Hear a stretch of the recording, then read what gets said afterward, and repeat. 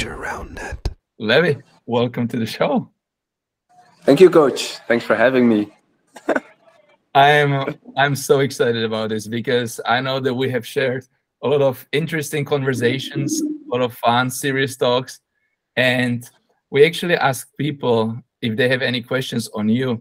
And one of the first things was, why do you call me coach? So maybe we can start with that story. Yeah, sure. So, as everyone knows, last year was the first World Championship in Belgium, and we didn't have a national coach yet. So, Yosha did like an inquiry of who wants to be coach, and I think you were the only one who applied for the job. But then, as a team, we were like, "Do we need a coach? What's the use of a coach?" Because you were not living in Belgium, so it was kind of hard to be coached by you. Of course, you have a lot of knowledge about the opposing teams as well. So we weren't really sure if we wanted to coach anymore. And then it was Euros in Limerick. I think it was after the tournament. We got, of course, European style. We got a little bit drunk, and we were playing lots of games outside. And I think we were playing a game with cups where you had to like flip the cup so it stood up right. And you were on my team, and I think the whole team was doing it very well. And then we lost the first round because you struggled with the cup. And then the second round, me being a little bit drunk, I said, if you flip it on the first try, you can be our head coach. And of course, it happened. And that's how you became the head coach of Belgium. But I think it's rather fitting that the Belgium head coach is decided by a drinking game. Yeah, I mean, it's one of those moments I will never forget. This may be a piece of historical content because I remember I sucked. I was so bad at that game. And everyone was like, oh my God, no, you got him on the team. And you were like half jokingly, yeah, I mean, dude, because you knew that's not going to happen. And then I summoned all my strength, and you became the coach, the motivator at that time of me, right? So it's always giving and receiving also as a coach. And I didn't. I think the entire group, we just escalated. I think there were some tears. I'm not sure if joy or sadness at that point. I was not really sure, but it was definitely a great story. And I it was super funny, but I never thought it would actually really happen after that. And then it did happen. So yeah, a lot of people were like saying that I appointed you as head coach, but it was just a drinking game. But it turned out to be very funny, I think. Yeah, and we also, as Team Belgium, so didn't probably get the result we wanted in being top 4. Faced tough quarterfinals against Germany, but still, I know I had a great time. It was a privilege just like to get to know you better, and also the Belgian coach, the nationality, the other players, the culture. So it was a definitely great, very wet experience. If people saw the videos, which kind of broke us as Team Belgium because you couldn't serve that well. Yeah, that was a bad time for me. But I do remember your great speech before Australia, but I think that's a story you should tell, not me. Yeah, I think maybe I remember that speech because I actually take these things quite seriously. Obviously, it has to be a lot of fun, but I try to figure out how to get the best out of my players or also my friends. Sometimes my friends hate me for that because they don't ask for it, but that's a different topic. And I know when we played against Australia, I mean, obviously we were the heavy favorites, I would say, especially in my mind as a coach. And I was like, okay, what can I say to really, it was cold day. And I remember it came spontaneously because I lived and studied in Australia for a semester. And I believe the key point of the speech, unfortunately, it's not recorded, was that I haven't had breakfast and I'm very, very hungry. And I feel like eating some kangaroo meat. So let's go, let's bite, and let's rip them apart. And we did. I remember it as well. It was very funny. And I think it got me hyped. I don't know about the others, but well, hyped maybe. I just had to smile, and I think I play better when I'm relaxed. So you did a good job then. That is really something that I also want to get a little bit in depth with you, like when do you play better, when not? Because a lot of times we don't even know. We are still in a sport of Roundnet that is self-coached to a very high level of degree, and you need to get yourself, need to know yourself, and your partner helps, but obviously he has to take care of himself as well, or herself. And some people are, I know, for example, Yaro, they need to get hyped up like big time. You know, some other players, you need to tell them that you suck and like you're terrible, so they get mad.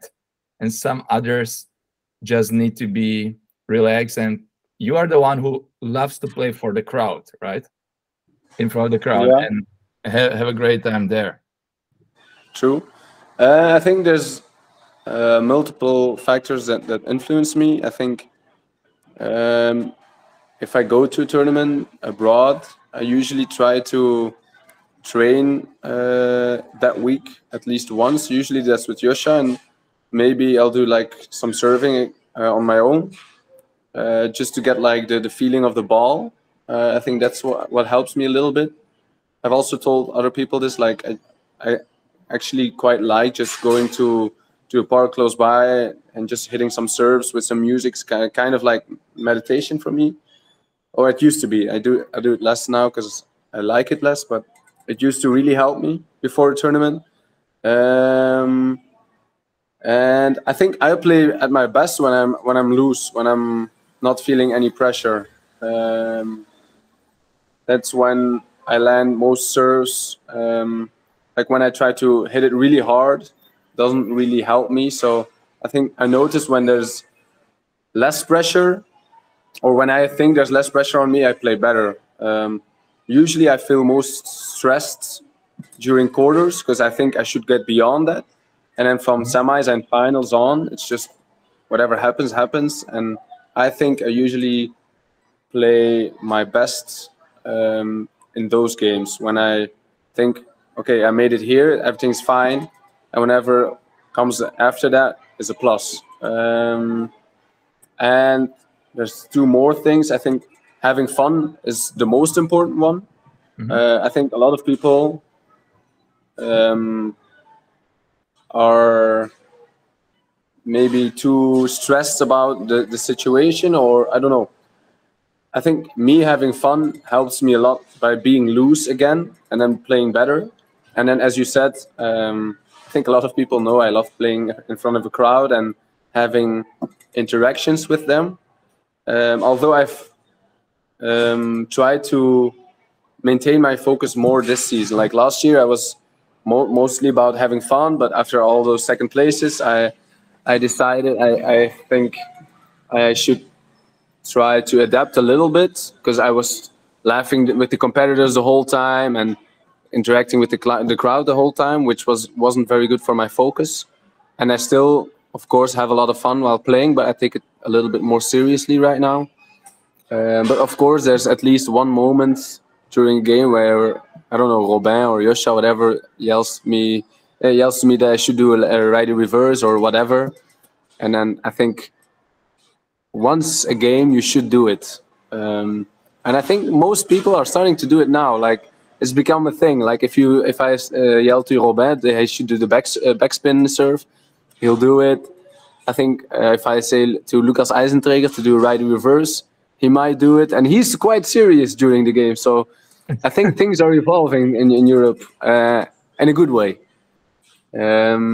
So I think, yeah, just having fun, interactions with the crowd, of playing in front of a crowd and feeling very loose and preparing a little bit before the tournament, those four things allow me to play better, I think. And I remember your last victim, or maybe coachee, was Joe Bondi in the US, when he kept screaming from the commentator's booth, Joe, do lefty reverse. And this guy was completely lost, because they are not used to it in the US. When you play there now for the first time, I've played there on multiple occasions already. They are very serious, very focused. They are, all they care is winning, which is good on one side, but on the other hand, the fun is missing. And we'll go there in a moment. But this goes actually beautifully in what I want to ask you, because you already have an impact on the Roundnet scene, especially Europe. I mean, your personality and this, in German they say Lockerheit, like the way you are. You're very relaxed, and a lot of fun. So that means also during the game, what I would say, and I've started coaching people as well with this in mind, it has to be fun. And this is something I learned from you, because I used to be very serious about the game. I used to train a lot and I want to win a lot. But once I stopped having fun, or you're too tense, you need to do something stupid. It helps your team morale as well. If your partner is not on the same page, when your partner is talking all the time and you are the serious guy, or the other way around, then it's very difficult because you bring each other out of the concept, out of focus. Yeah. So the partner communication is very important. I mean, you've been playing mostly with your brother, which you've known for a year or two, I would say.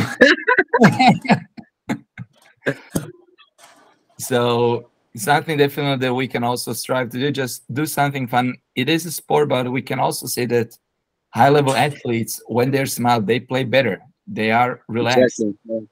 Yeah. And it annoys the opponent a lot. I know if I'm trying to destroy someone and they're having fun, it's not good. I'm not very happy. I had this one instance when I played against a guy from Germany, and he was gratulating me and praising my each hit or good serve, and he genuinely meant it. And I was like, what are you doing? Is this a mind game? I was very skeptical, because for me, if you're an opponent, you're in a way you're an enemy. I want to win. I'm a competitor. Obviously not at every tournament, not in every game. It was a very new situation to me, and it was really like caught me off guard. So I think it's amazing that you've spoken about this, because we have now people who are starting to grind more and want to take the sport more seriously. And now with you taking more seriously, you are kind of becoming of a role model for Roundnet folks. Have you already seen this happening, this change? Do you have people approaching tournaments, how you do this? Or, Levi, I watched the last game, or you're so good? Yeah. Well, I don't think I'm a role model, but yeah, of course, like from time to time, some people ask me mostly about serves, and then I try to, yeah, of course. Yeah, I think I've got a defensive clinic coming up soon. No, I think I try to help them as best as I can, and I tell them how I train serves or what helps me. But I still find myself having trouble explaining it in the right way or the right words, because even I don't even always know how I do the serves that I do. It's just because it's constantly evolving, and sometimes I really have the feeling that I know what I'm doing, and the other, like a week later, I can have the complete opposite feeling, like I'm doing something and it's working, but I wouldn't know how to explain it. So I don't think I'd be a very good coach. I think I'd be a good hype person. But about like the positive vibes, I think, as I said, like having fun, it was the same for me in football my whole life. I think I could have played on a higher level maybe, but I noticed, like I tried one step up, and I noticed how much less fun I was having, and also I wasn't playing as good. I was kind of losing the love of the game. And so I took a step back in football and just played at an okay level, but mainly just to have fun. I think that's the most important part. Like, I know this sport isn't like super professional yet, and I think we're maybe at the crossroads where it's maybe getting there. So I'm very lucky in that regard that I can still be like pretty high up at the European level, but also have a lot of fun. I think maybe, as you said, you can see it in America. They approach the game a lot differently than we do. It's a lot more serious over there. Yeah, I don't know, but I I don't think I'm a role model though. But about I think why shouldn't you say to an opposing player, "Oh, wow, that's a crazy hit," or "amazing receive," or "crazy serve"? Why wouldn't you do that? It's just like Roundnet is such an easy sport to connect with people, a lot more than every other sport I've ever played. So why wouldn't you just try to have a good time, good vibes on the court, and if someone does something amazing, you can just tell it. Doesn't mean that you don't want to win, or there's any mind games or whatever. Yes, what I meant in this specific example, it was almost after every hit, so something casual. Compared to, if you do a great hit or you ace me, I ace you, I'm like, okay, chapeau. But then like they do in tennis or in basketball, like, okay. Yeah. So absolutely, and that is big part of our sportsmanship and fairness. But it was really the case. Like after every hit, I was like, this was not even special. It's super regular. Okay. And that is what I meant. Yeah, maybe he was trying to throw you off guard. Maybe. I don't think What so. I about think he's a generally very nice person. I'm gonna not name him, but I might text him after You should. we finish recording. He doesn't play anymore. But yes, as you said, we are on the crossroads. But before we get there, you said you played football. What is high level or low level, just for me to get an idea, or for our audience?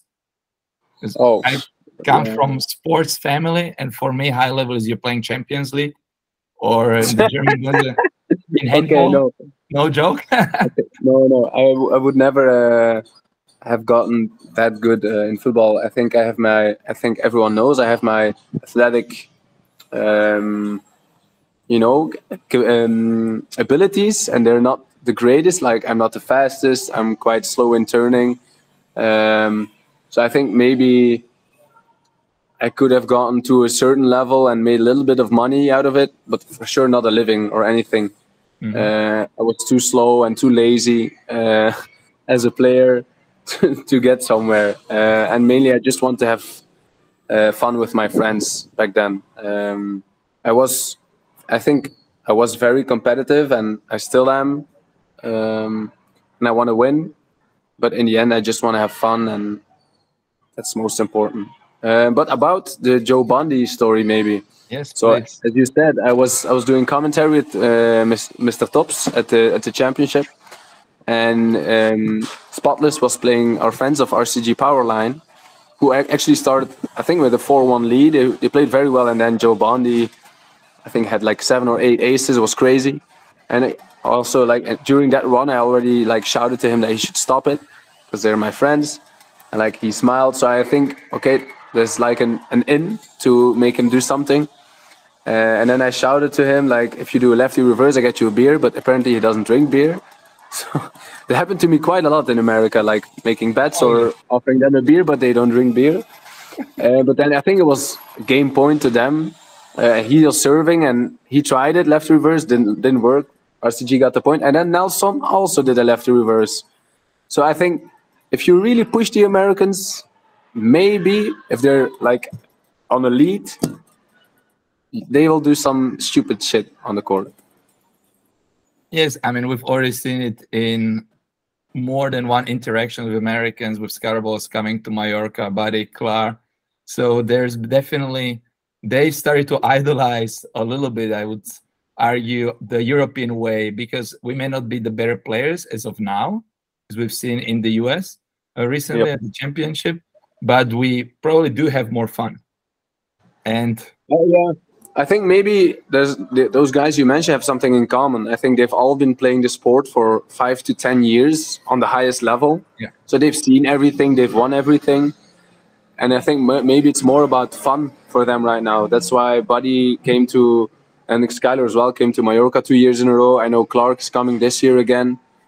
I think, because now I've been to the States and it's a different vibe, tournament-wise, and of course, party safari-wise in Europe compared to the US. And I think they really enjoy the time they spend in Europe. I think for them, maybe like the competitive level Roundnet scene might be almost over, but they still want to have a lot of fun. And I think if you want to have the most fun, you come to Europe. Very, very true. I hope they're listening. I'll send this to them. I have a very similar story that I can relate with that happened to me in the US, as you said with Joe Bond, that he doesn't drink. That is a thing. I mean, first of all, a lot of those players are not even 21. Okay, I'll tell you two stories. So we were at an after party after, I think it was Richmond tournament. That's when Ravi and Ryan Gross won last year. And I was there with my... Absolutely. I was there play with my partner, American Trevor. What's up, Trevor? And then I was at the bar. I was getting some beers because it's isotonic drink. So if it's a special alcohol-free beer, it's actually good for you, is what the science suggests. And then this guy was like, yeah, you want a beer? I was like, yeah, yeah. And like looking so happy, so happy. So waiting for me. And then I was like getting those beers. And I thought, wait a minute. I look at a guy, I look at the beer. Like, how old are you? Like, 19. So he was, it was so close. It was so close. Yeah. So, and maybe I'll save the other one for later. No, screw that.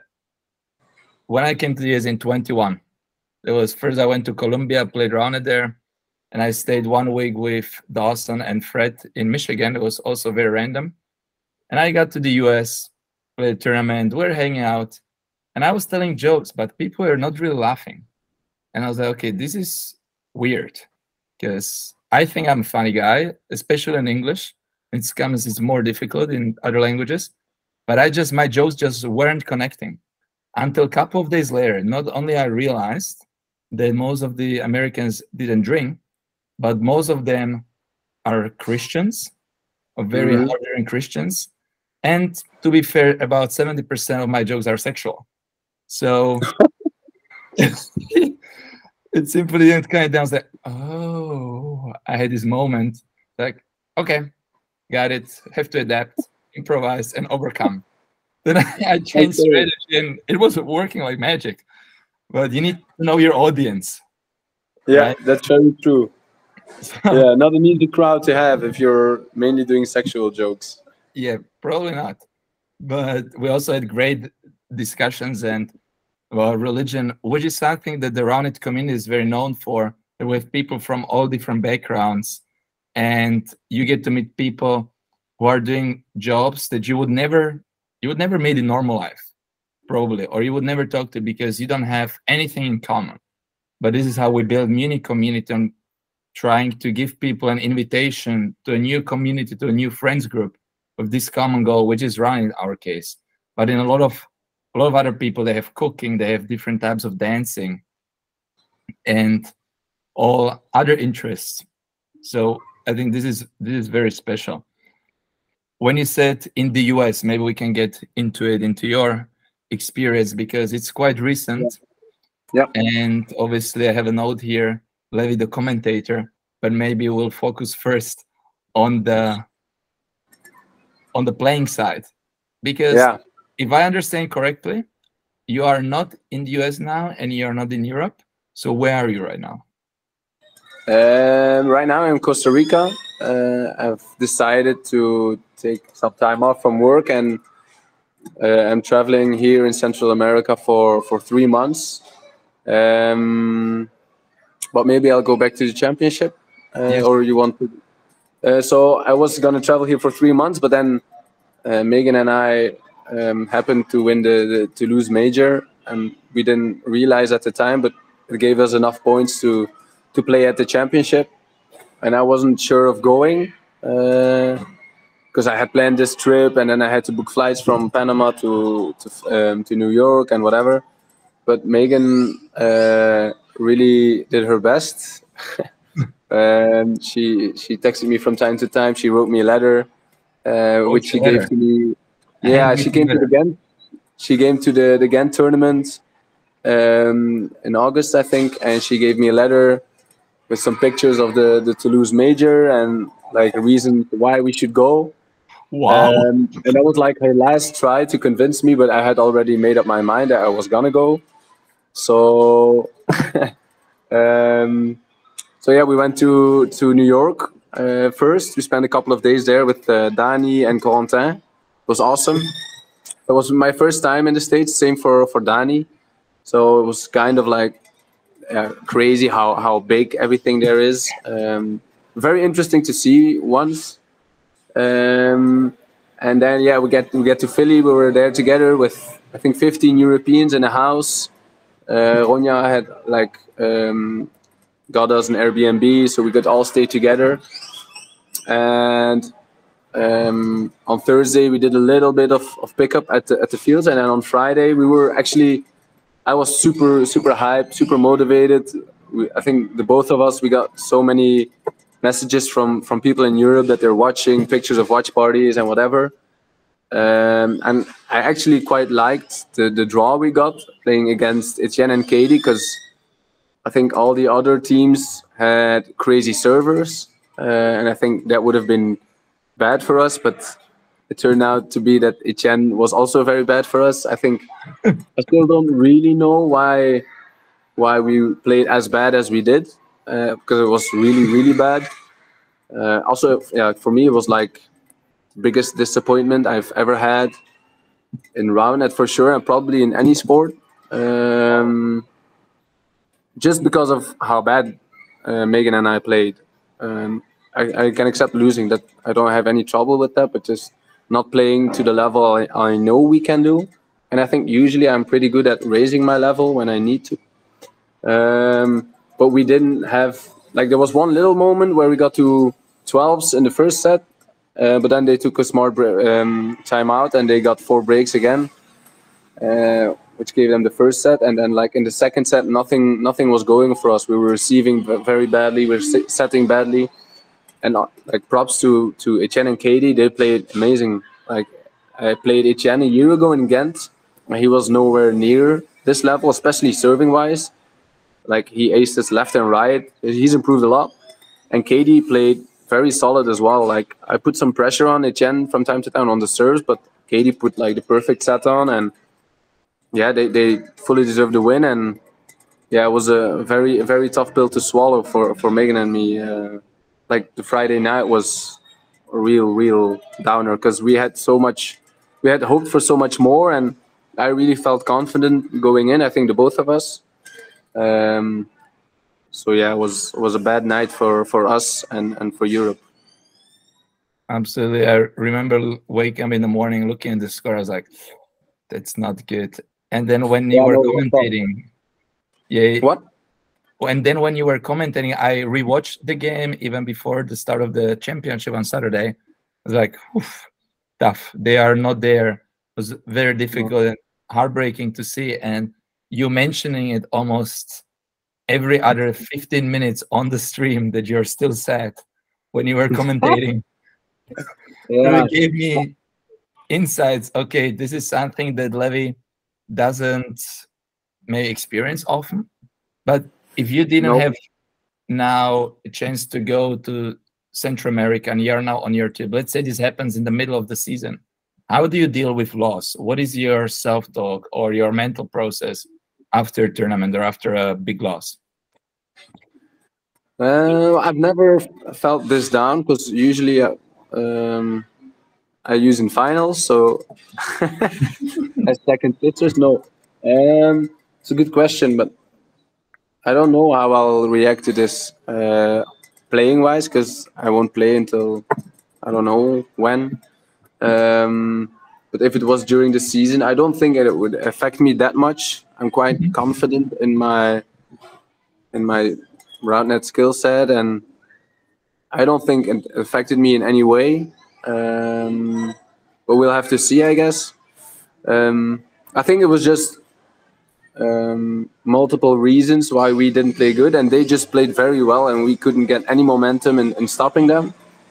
But I think if you just look at Megan the day after, she played amazingly.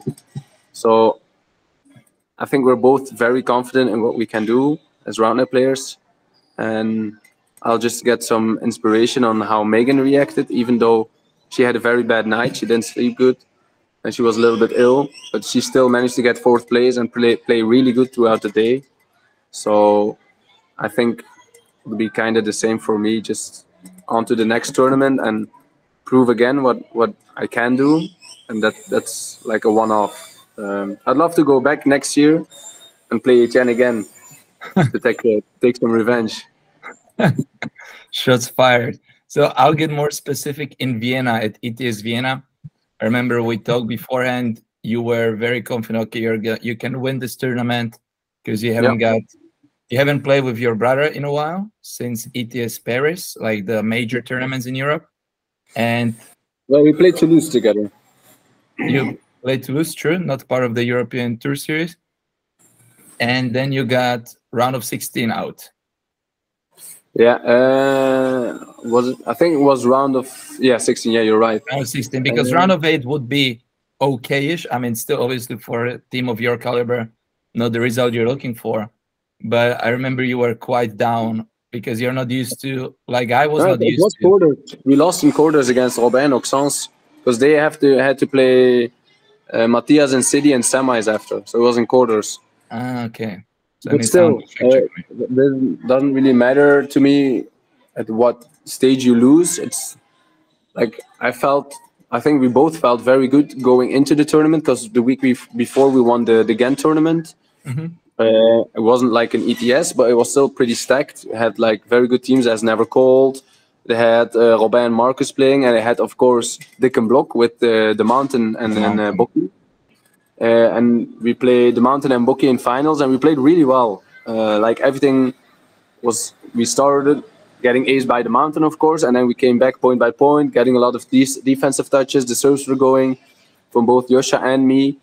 So we felt very good going into Vienna. Group stage was really good. We beat everyone. I think we got the first seed in Vienna by a pretty high margin as well. And we won the first game of bracket. And then we had to play Robin Auxence. And again, I think the first set we won 21-14 or something. So pretty good by us. And then Robin went crazy from the serving line in the second set, 21-10, I think it was. But we were playing very, very sloppily. And then the third set, we just both made errors. And they cost us dearly. I think we lost 22-20. And we just played so badly. And it was a really big disappointment because we were really hoping to finally win a European tournament together. And it felt like everything was going for us. Like the other side of the bracket was super stacked. It had Fred and Mario. It had Benny and Nelson. It had Capri Suns. It had Willy Wonka. It had Rainbow. They were all on the other side of the bracket. So we were like, okay, today's our day. And then we lost against Robin Auxence, who played really well. So it was a very big disappointment. But then I think a week or maybe 2 weeks later, we played Euros. Yeah.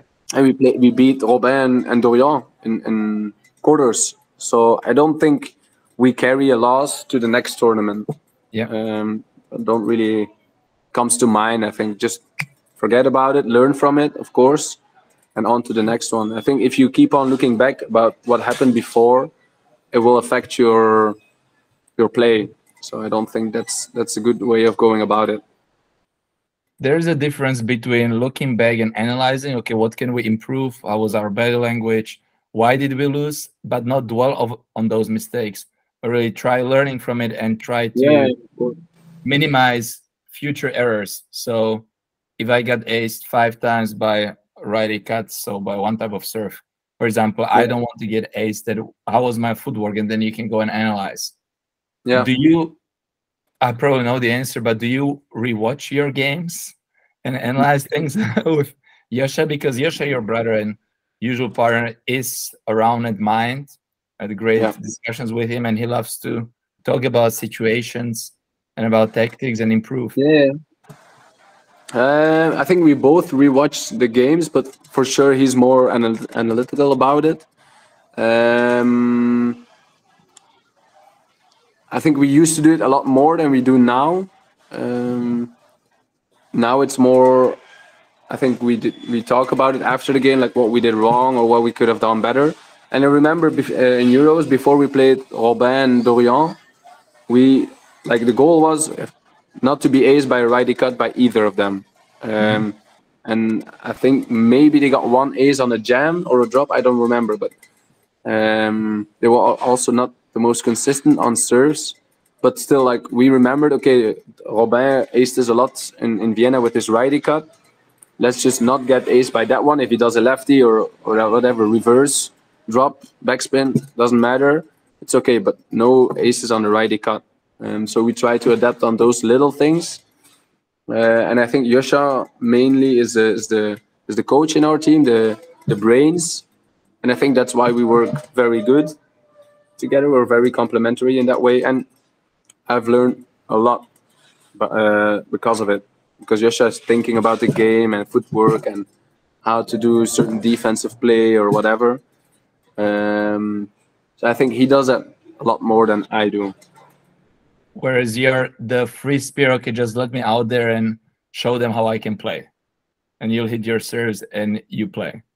So it's very interesting to see the dynamics, because there's been a pattern emerging in Roundnet. If you look at the winners across the years, if in the US or in Europe, there is not usually two dominant servers winning or two dominant defensive players. That you kind of have Batman and Robin, which obviously is interchangeable. Sometimes Robin is the Batman and the other way around in big moments. Whereas the non-trained Roundnet eye, or actually it comes down to almost every sport, if you are not trained in it, they only see the points. In Roundnet case, they see the aces. What we saw in the US with Grant Clepway and Matt Cole. But Matt Cole brings, I know Matt personally, also Grant, brings so much more to the table that you cannot see. He calms him down. He knows what to tell Grant to lift him up in the right situation, when to crack a joke. And he doesn't get aced that much. So you have different roles in different moments. Yeah, I think you're right. I think also, like, you could see it perfectly in the championship. Like, Matt Cole was the consistent one in the game. The whole day he was like, especially his receives were crazy. I think I always said this year Paul was the best receiver in the world. I think now he's second best. Matt Cole is the best. That's also, he trains with Ryder and whatever, he plays against these crazy servers regularly. But I think like a player like Grant or me can maybe win you a game from time to time, but won't win you a tournament. You need someone like consistent next to you, making the consistent plays, being very consistent in receiving, setting. I think that's, as you said, that's a very good combination. I think two servers could work, but I think it's better if you have a serve-heavy player together with someone who's very all-around, as Yosha is. Like, Yosha is a very good server as well, but I don't think he's known for it. He's known for his mind about the game and his defensive gets and whatever. So that's why we're a good team. Absolutely. And it is, as you said, you need to talk to each other about this also as a team, because I think Fred said this to me, Fred Hinkle, the world champion once. You can serve your way through a series, but you cannot serve your way for the tournament. Exactly. What you just said. And so for folks listening out there, obviously choosing a partner in Roundnet or in life, obviously, we can get into that later if you really want to, is not an important decision, but it's about communication. And it's not only about the points, serve, and getting aced. Or how many breaks did I make? Because, for example, I've been doing a lot of stats of my games and me playing with different partners than people I played more often. And if you look at the stats, I may have had less breaks in certain cases. But if you look at the game, my partner hit on 2-3 times while I was receiving and made 3 errors. So then obviously you get broken more. So there is much more depth into the game and also into like life, obviously. But maybe just let's conclude and sum up on the US experience now before we move on. Obviously, everyone's asking, and they saw it with Benny and Nelson starting the game 10-0 against Grant Clepwick and Matt Cole.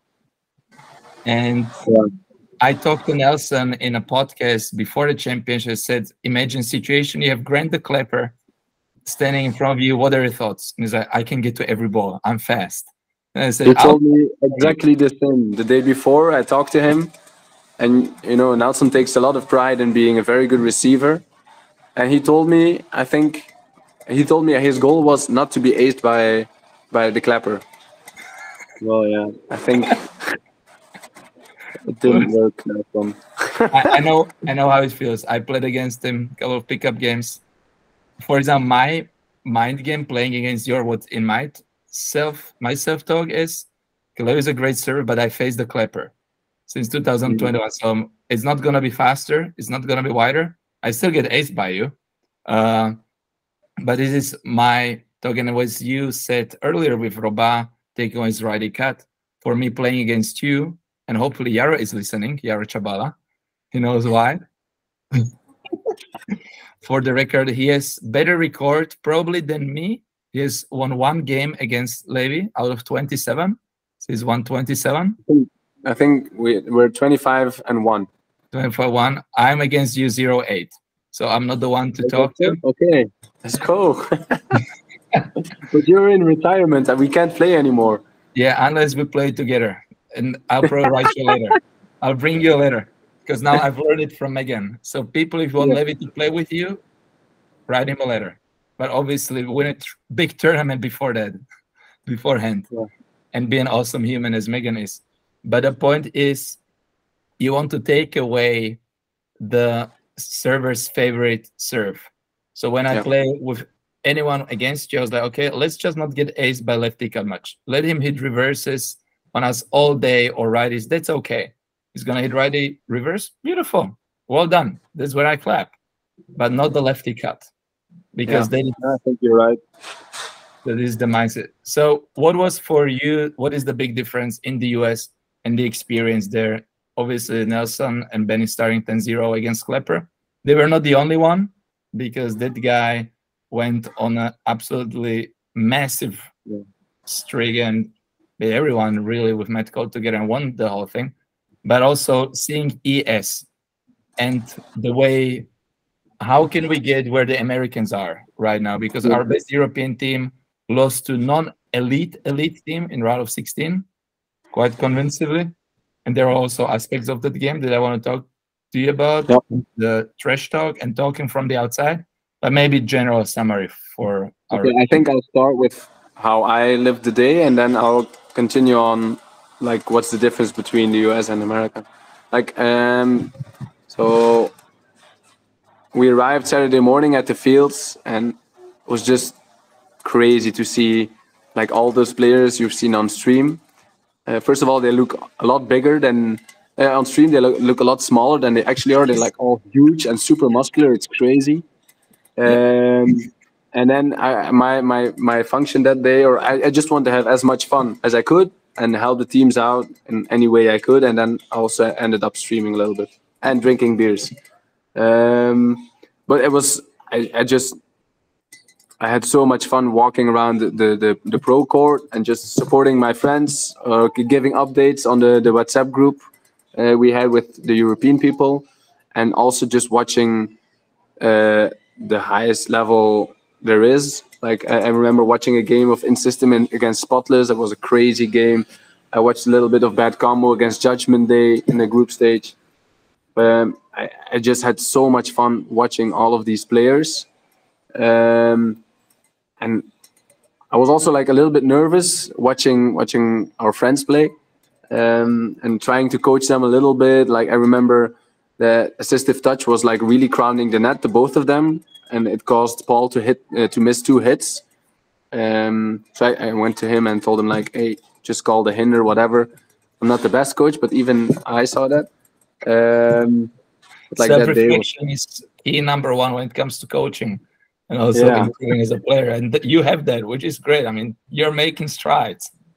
And I think mostly I was there to hype them up when they got a break or a nice point, nice hold, whatever.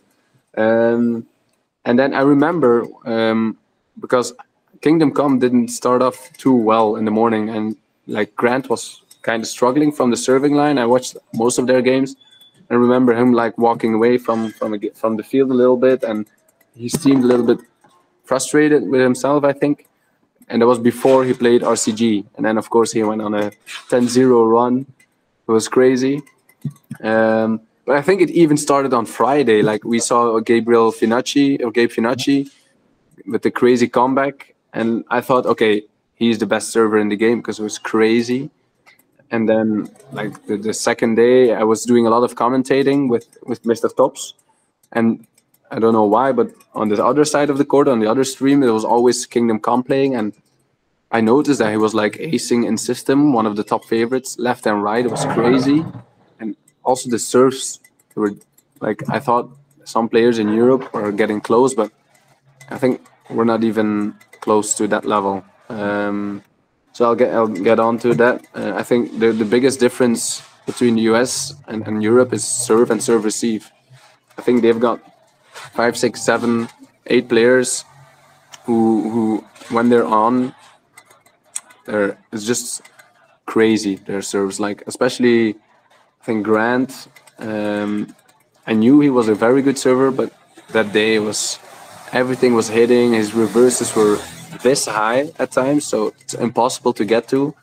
And then, as you said, ES, they lost against Bothouse, and they were like, I think they asked Clark, like, what are they about? And they said, like, there's a guy, Owen Lipman, tall guy.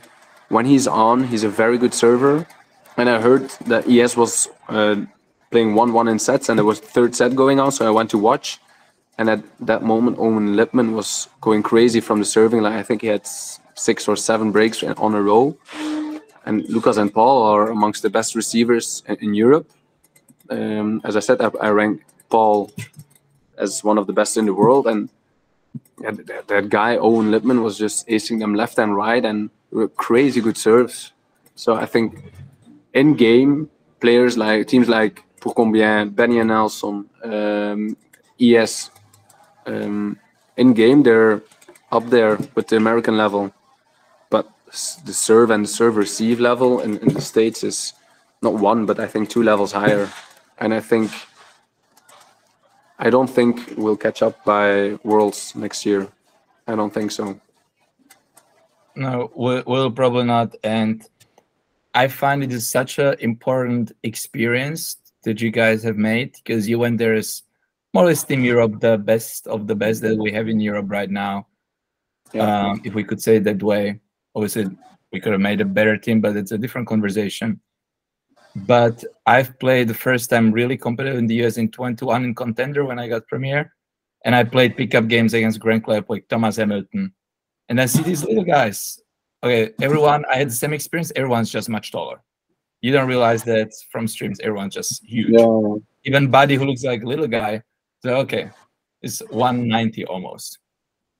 And then you had people who were shorter than me, less muscular, and they were hitting bangers. And I was like, okay, I probably should hit the ball harder. And then maybe even a little bit more harder and harder. And this is now, once you've seen it, you can adjust, and you know there is still a lot to improve. I've been working on it since 21 of this, especially serve receive, because you need those servers to be hitting those balls at you. But if you don't know there's a possibility, then it's much more difficult to get there. So now, always as Europeans, we know we need to start being obviously more consistent, not doing put-on serves, not at that level, obviously, because that's pretty much almost always, I mean, not always, but more often than not, a point for the opposition. But really work on the consistency and then on the power and spin of the serve. And I just find it's very, very valuable that you, who are regarded as the best server in Europe, without a conversation, say, okay, I just got humbled, and there is still a long way to go. A long way to go. But it is matter of training, of consistent training. For example, like Vinny from Canada, he's been training his basement for 3 years. I talked with his coach, and now for the 1.5 years, he's been hitting. But I just don't see any European top player training or grinding serves that much. I think I know that, like, the young German kid Jonathan, he trains quite a lot on his serves. and they look amazing. But like what I saw from Ryan Marino, Grant Clapp, Joe Bondi, Gabe Finacci, it was crazy, and yeah, I just don't see us catching up. Maybe like on serving level, we might get a little bit closer, but then you still have to receive those serves, and there's not enough players in Europe who can hit that kind of serves. So I think it'll be a big problem at Worlds. I hope I'm wrong, of course, but I don't see us catching up enough to make it hard on them at Worlds. Till next year, I agree with you. 26 is going to be closer, Yeah. obviously, and then 28, because what I believe we've been doing very well in Europe, especially around in Germany, big shout out to them, is creating a huge pool of people and players who can play regularly against each other. Now with the ETAs, with the Gold Division, Premier Division, we get to face each other much more. I know that 2 years ago, we had to do kind of invite-only tournaments to, okay, let's invite the best of the best so we can actually learn from each other and practice.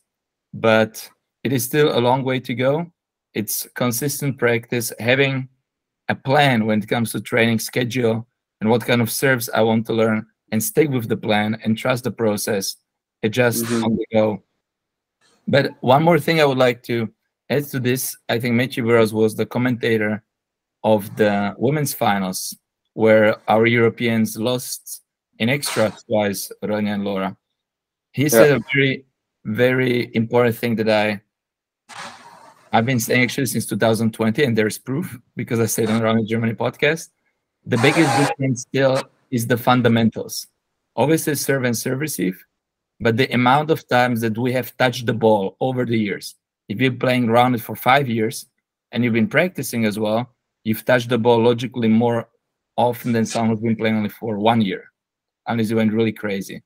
And twins were adjusting to the serving, to the hitting of Ronja and Laura, but our European women made easier mistakes. So in a game, you can have a bad game, but you cannot really improve the fundamentals. You can hit some bangers on serving line, but if your fundamentals are not well, in a very close game, you are going to do a little bit of off-net set, and then playing against better opposition, that's going to be that one break. But it's really now getting into weeds of the game. So summary, serve, receive was we need to try and work on. Yeah, I think that's the biggest takeaway. I also talked about it with like some Americans asked us as well, and I talked about it with Lucas, and he also agreed. Like, there's almost on every top team, there's one player that can go crazy from the serving line against what happened against them with Pothouse, and yeah, it's so hard to stop then because you're like, whoa, what the fuck was this serve? And then he just goes on a streak and he's got all the momentum, and you're just still trying to adapt. So I think, and yeah, of course, having the experience of playing 5 years or 10 years is a big difference, like in how you touch the ball and making less mistakes, of course.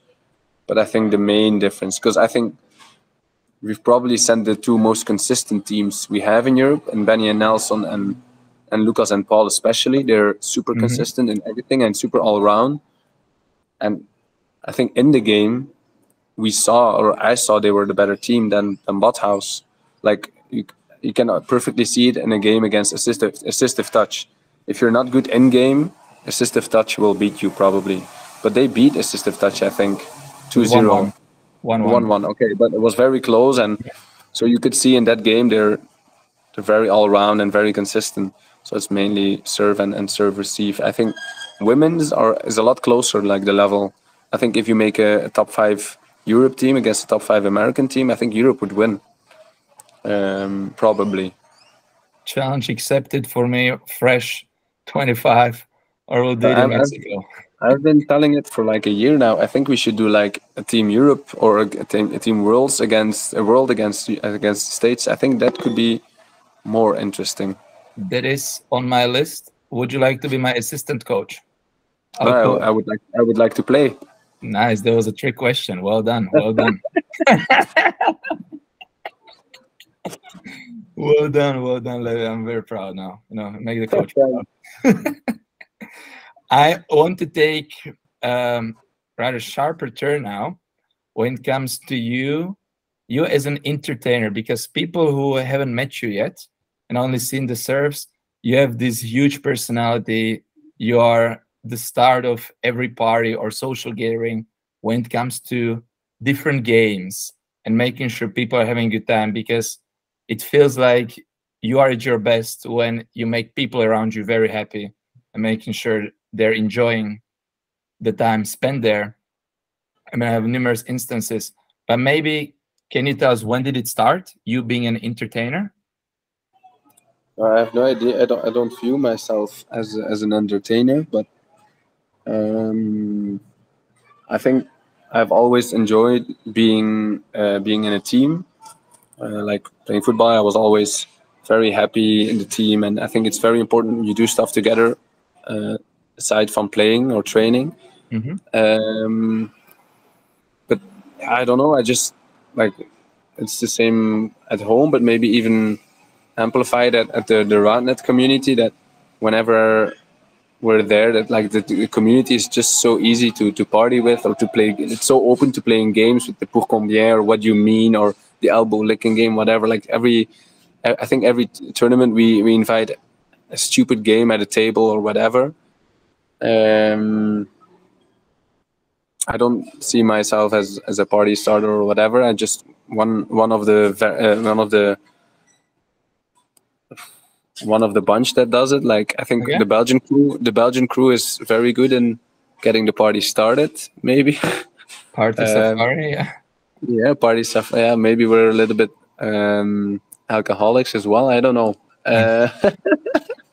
But I just want to have a good time and try to make sure everyone has a good time. And I think I'm quite loud, so maybe that's why people view me or you view me as an entertainer. I don't know. I don't like to be loud. I just am. I think, especially when I'm drunk or my boundaries go away. And yeah. Yeah, I imagine. I'm really happy to have you around the day after parties, because I used to be, I call it the entertainer mode, on and off, which I did work sometimes also as a teacher. That I don't have to do it because then the party is going. But obviously, I enjoy it from time to time. But in your work, you work as a social worker. Is that correct? To have correct information. Can you take us through a day of a social worker? What does if you're not traveling now the world, what does your day look like? Because I see something on Facebook, obviously we talk from time to time, but for people who only hear, social work, they really don't really know what the job is about. They may have this idea, but maybe I think it's very hard to take you through a day, because that's one of the things I like about my job. Every day is different. But so maybe I'll talk about my job a little bit. So I work for the Ghent Foundation, which is the social department of the Ghent football club, who plays in the first division in Belgium. And I studied social work and I did my internships there. And after my 2 internships, there was a vacancy and I applied for it and I got a part-time job. And I've now been working there for 5 years. And what we try to do is we try to use sports and the colors of the club to bring people together, to give them like a sense of belonging, and to try and help them in their daily life. Like a lot of people have fallen out of society or come out of like they live they come out of poverty or whatever. They have addiction problems, anything, and we try to use sports, not only football, to bring these people together and to try and give them a network. I think that's one of the very important parts, to let them know they're not alone and to help them find new friends or a new family, as you could say, a new team to be a part of. And during those training sessions, like I'm a head coach of a team that's made out of homeless people, refugees, people with drug and alcohol addictions. people who have fallen out of society. Like actually anyone is welcome over there. And every Tuesday we have a football practice, and from time to time we go play a tournament against other homeless teams. But it's not really about playing football or making them better players. It's just about being there together, having lunch together afterwards, or guiding them to the right instances. And I think we also have a neighborhood hub where you can, like, it's open 4 days a week. You can drink a coffee for 20 cents. Every Wednesday there's free freshly made soup. And it's just like a gathering place for the neighborhood. For both, I think there's kids from 2 years old to people who are 19 years old who come there.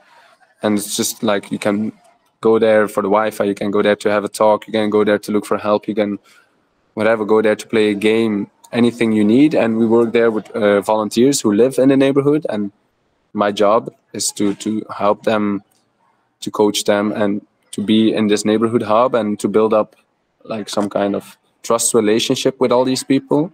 So whenever they feel safe enough with me, they can, if they want to, talk about their problems, and I can try and help them, guide them to the right instances to seek for help. That's in a nutshell what I do. Oh, that's so amazing, and thank you for doing that, because it is making a life or the world a better place to live in if we have people who are nicer, who are getting admitted and accepted in the community and society. And this is especially nowadays, and I don't want to get somewhere like beyond my level of expertise, but what we see in Roundnet all around us, we are, from my personal experience, getting very disconnected from each other. And just the mere fact of going together and have a coffee, or there are other people around that you can talk to, is not the same as if you get like on Instagram or on the social network. And now all people are living through their phones and through those social media. In my environment, I see it as a teacher, obviously. I mean, the youth, it's been hit quite a lot. Or even at the Roundnet tournament, it's 10 of us sitting at a table, and sometimes 7 people are on their phones. And it's me and Yosha usually, they're like talking, like the older guys, maybe one other person who actually want to be in the conversation and in the present moment.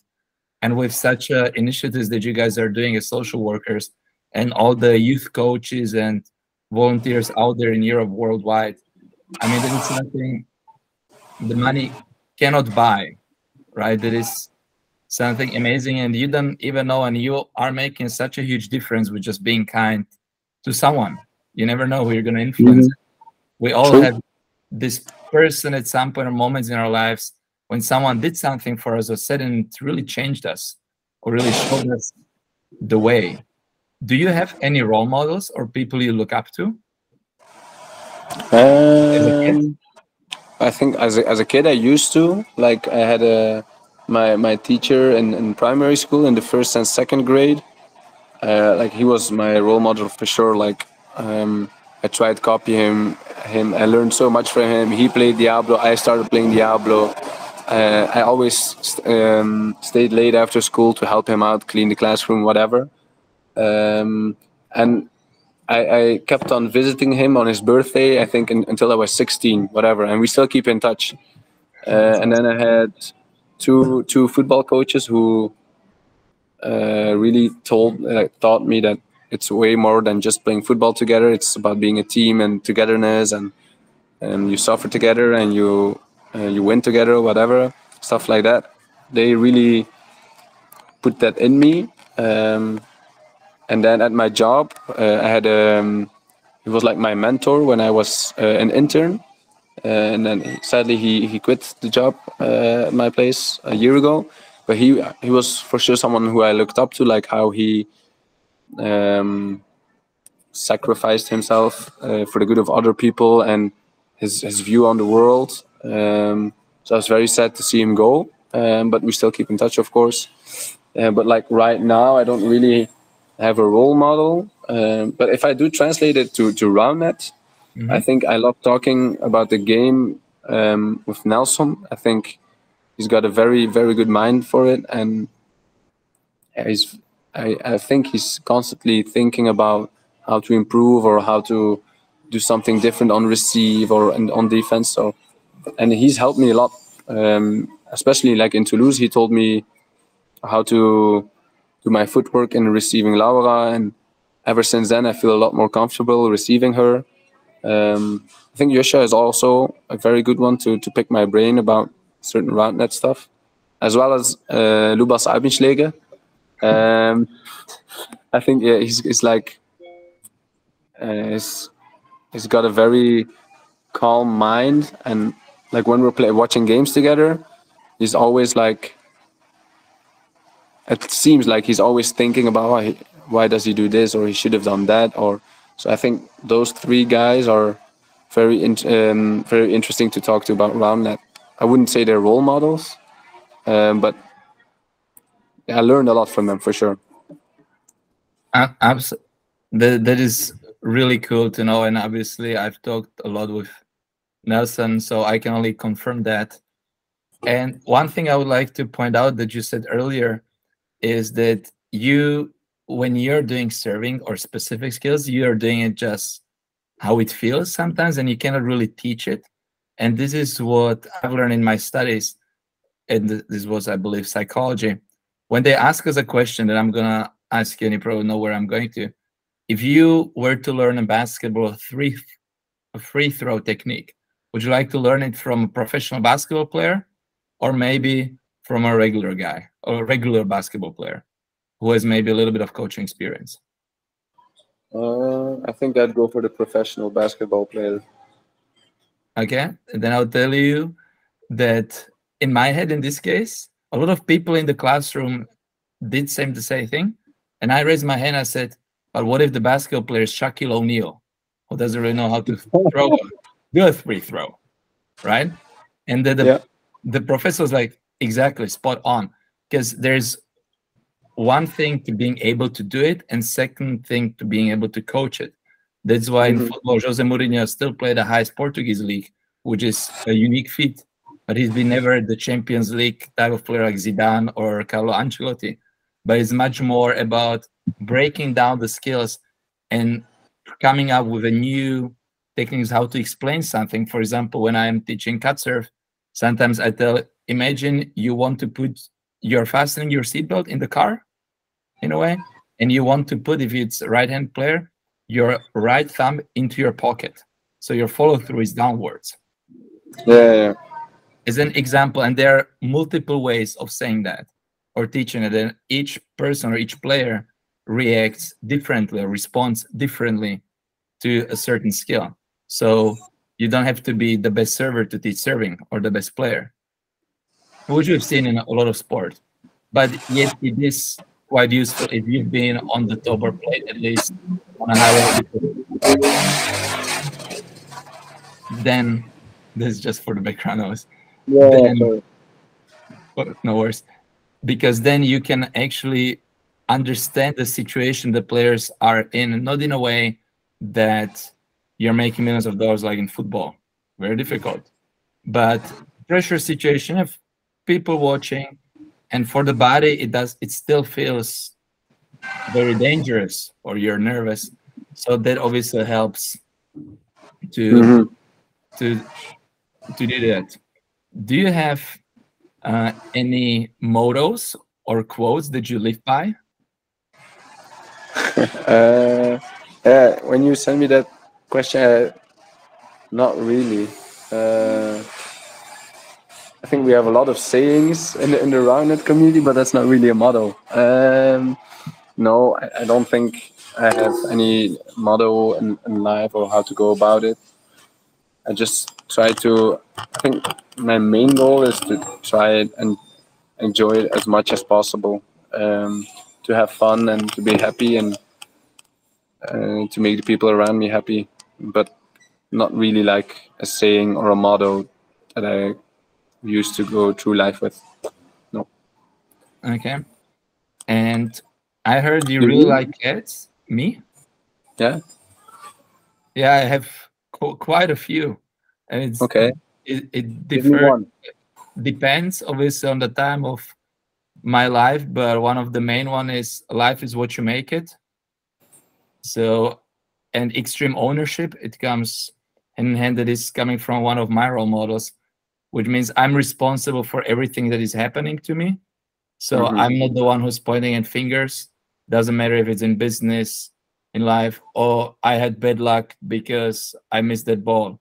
It's like, no, I missed the ball because I didn't train enough. Or it's the girl's fault when she broke up with me. It's no, or if she cheated on me, because I made a lot of mistakes beforehand. Probably I didn't give her enough attention before. So it's not like, okay, she's the problem, but what could I have done better in order to minimize the risk? Because there are a lot of things you and I or people are not able to control, right? But usually you are guilty to a certain degree, responsible a lot. And it was very, very tough to learn this, because it is, at least for me, and I think generally much easier to say, oh no, it's the system. This is where the exam was way too difficult. But to point out, look yourself in the mirror and say, nope, that's me. And I'm the only one who can change that. So let's go and let's do the hard work and do the heavy lifting. Okay. That's cool. That's one of the main ones. And I don't wait for people to do something for me. I'd rather just do it or do it for them. Yeah. And as you know me, I don't do things perfectly, and I definitely make a lot of mistakes, but I try at least get things going and then adapt on the go when it comes to Roundnet, what we've done with Future Roundnet, Mallorca events, and everything. So that is kind of my mindset. I mean, you also have to have that when you're living abroad in a different country. You don't speak the language, or you didn't speak the language, as I did in Germany.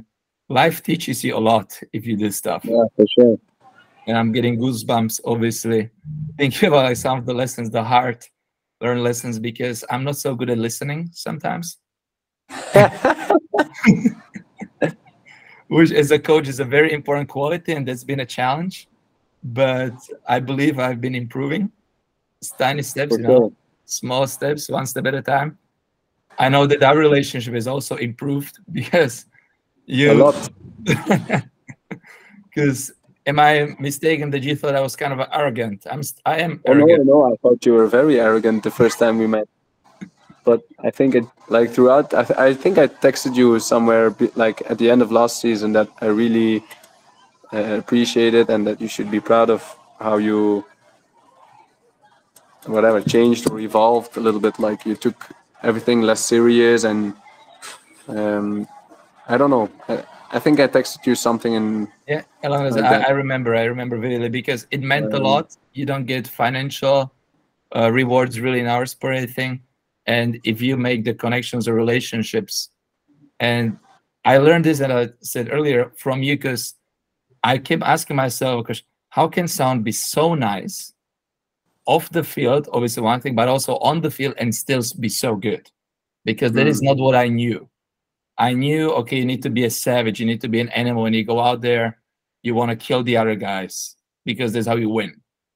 But there's a price for that to pay. And in Roundnet, I had this early in my Roundnet career, I can differentiate between a person on the field and off the field, because more often than not, or sometimes, it's two very different person or people. The way I personally behave, or used to behave in my younger years, so to say, on the court is very different how I behave in my private life. Because I got this from my family. As my father put it, he was a professional coach. I love you, you're my son, but when we play against each other, doesn't matter what game, I want to destroy you. I don't know you. Which is obviously not the right mindset or perfect wording for a kid, right? But it teaches you the lesson, okay, I love you, but on the field it's a different story. So you don't have a split personality, you play a different role. And I find in Roundnet, this has been very challenging, not only for me, but for a lot of people, because, and I thought about this a lot, because I didn't like my reputation at the beginning, and I couldn't understand why. And most when it hit me in Mallorca this year, 23, I was talking, it was week 1, and I was talking to some of our players who were there for the training camp. that I didn't know. 80% of people who sign up for training camp were people I didn't know, which was also the goal, which I was very happy about. And they told me like, Jakub, I wake up, I eat, I go, I train, then I sleep, I eat, train again, and then eat and sleep. I mean, this is amazing. Like, it's never happened before. And then it clicked. I was like, oh my goodness, this is a new experience for someone who's 30 years old, 25 years old. For me, it was every August, every summer. You go to training camp, you have 4 or 5 training sessions a day. You don't care. You sleep every 15 minutes you have.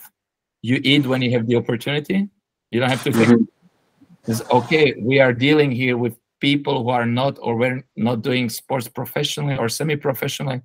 They're here for the fun, and now it's turning out to be a competition or a competitive sport. And that's why, okay, I could be like, really, you have to be very careful how you say things, because yeah, I think that's the main difference you've made throughout like the last year, 2 years.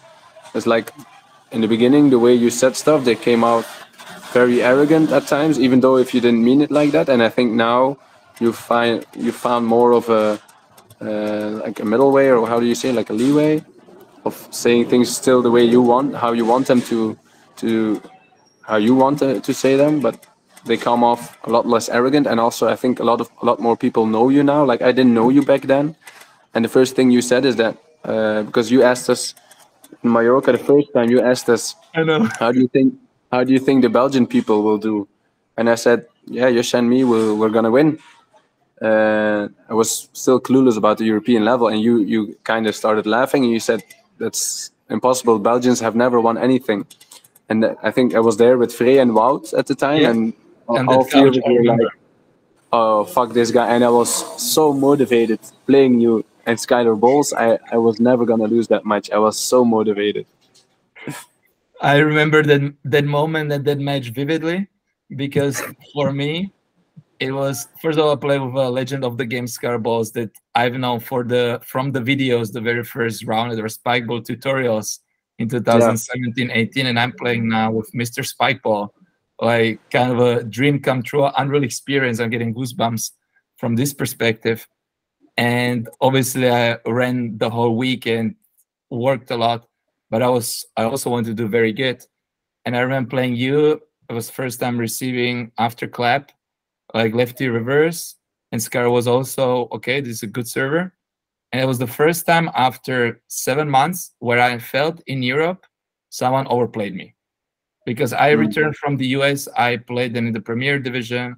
I played with Ravi Kandula, which is an amazing athlete, amazing player. We beat ES at the beginning of their tenure, and it's online, so I didn't make that up, but it was Ravi. I was I was the supporting player, and I say it proudly. Beat Paul Combien, and the only evidence I had about Belgians were at the Bavaria Open 2021, when you guys drove spontaneously 8 hours to Munich to the tournament. We ran, and I mean, it was awesome. It was the very first like glimpse of what is. I had no idea what was coming, obviously, with Fresh 22. And I looked at the results. I didn't remember any of you getting top 4. You were not serving back then. So that was where I based my prognosis on. But again, it doesn't give me the permission to say it in a very arrogant way. Okay, Belgians have never really won anything. Even if it's true, I could have said something along the lines, yeah, according to my knowledge, I haven't seen any Belgian team being on the podium. It's mostly the way how you said it. No, absolutely. And that really lit a fire under my belly. It really motivated me. Stuff like that, like, it kind of gets to me. Like, also, last year there was like the end of the year poll with Mr. Tops and Van Dantovich. And Top said that Dorian was the best server in Europe. And that's, yeah, it kind of motivates me, like a little bit, not really, but kind of does, to like prove a point.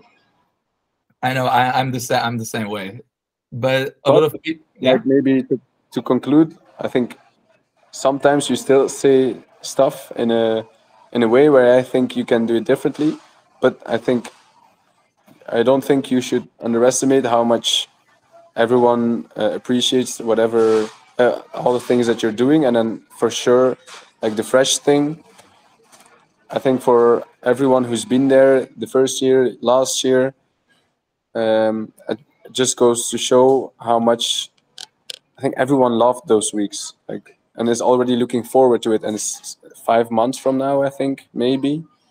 People are already asking you, hey, when's the date? The Americans are asking about it. Like when we're at the championship, they were like, hey, what's this Mallorca thing? Should we go there? And we're like Lubas and me, we made a lot of good public. How do you say it? A lot of Promotion. Yeah, a lot of good promotion. We did a good word for you. I think some more might come this year, just because it's such a crazy fun week, and like I think everyone really appreciates everything you do that week, because it's for sure a lot of work. Thanks, man.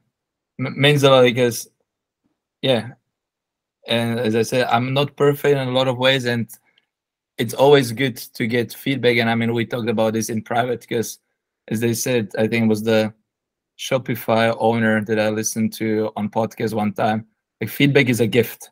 I mean, if people tell you what they think and constructive feedback, and that is really, because you don't know how to improve. If you want to improve, it hurts your ego. And now this is going to be listened by quite a few people, and it's like, okay, yeah, this is something I know I can work on, and I'm very thankful for that. And like I said, it's also a lot of fun. I mean, the ego thing hurts, but then you get reality checks also on the field and off the field. Sometimes when you put yourself in such situations, and for example, Craig, to you, I know when we talked and you said, okay, I need the Germans really to start traveling more. So I'll take it. And you took Lucas under your wing in a way. Okay, we're going to show you not how to live, because Lucas knows how to live. And there's this one picture, and I'll make sure I'll post it there. When Lucas is going, I think they've won something. I don't know where, but you're looking at him. You're looking at as a proud father on him going to the stage. I'll need to find that picture, because I'm really curious which picture that is now. I really want to see it.